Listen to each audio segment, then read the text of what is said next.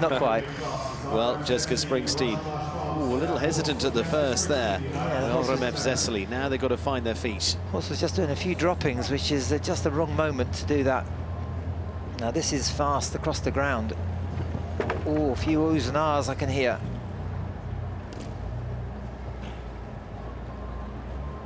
Very consistent. Not perhaps the results to justify it, but landing in 24, she's quick. If she can get a good run round here and keep going, she's going to be close.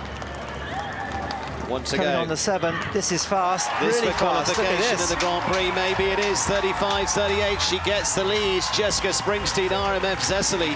They've been showing the results so far this season. Peter de Vos, from him, he will still leave him well up there, but that would be a good finish if she can claim that. She's claimed 5-star Grand Prix out in America before, but this would be her first win in the Longines Global Champions Tour. It's a success for her. Fast as a McLaren round there, and a stuttering start, but just got the choke pulled out, off and running. Yeah, it's a really naturally fast horse, but she gave it a great ride, and the consistency in the clear rounds that she's had hasn't always developed into podium places, and